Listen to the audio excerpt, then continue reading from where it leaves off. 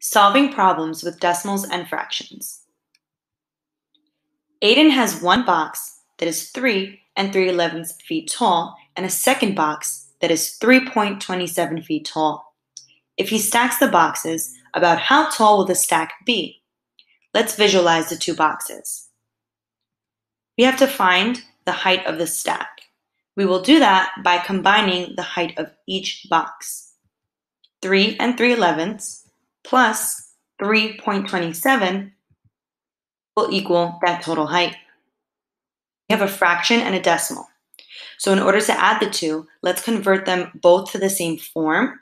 So I'm going to choose to convert the fraction to a decimal. 3 is a whole number, so it will be to the left of the decimal. 3 divided by 11 is 0.27 repeated. Let's add that to 3.27, and we will get 6.5427 repeated.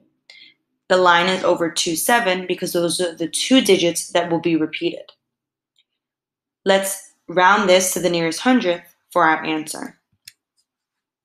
The stack will be about 6.54 feet tall. At a butcher shop, Hilda bought beef and pork. She left with 18 and 8/25 pounds of meat.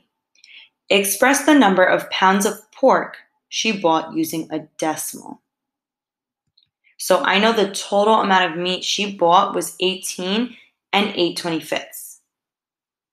I know from this image that the amount of beef she bought was 8 and 17/20.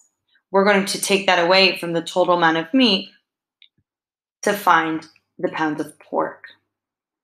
So we have two fractions here, but they have unlike denominators. We can convert them to the same denominator, find some common denominators, or we can also convert them to decimals.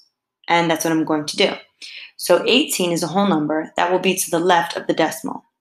8 divided by 25 is 0.32. Now we have 8 is a whole number. That will be to the left of the decimal.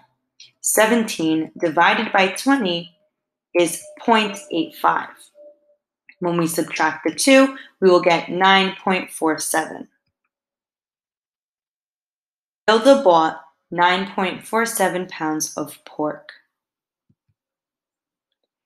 Taylor has one toy bin that is 1 and 2/11 feet tall and a second toy bin that is 1.18 feet tall. If he stacks the boxes, about how tall will the stack be? So let's find that combined height. 1 and 2/11 plus 1.18 will give us the height of the stack. We are adding one fraction and one decimal, so let's make sure that they're both in the same form. I'm going to convert 1 and 2/11 to a decimal. 1 is a whole number, so it will be to the left of the decimal. 2 divided by 11 is 0.18 repeated. Let's add that to 1.18, and we will get 2.3618 repeating. The line is over 1 and 8 because those are the two digits that repeat infinitely. Let's round our answer to the nearest hundredth.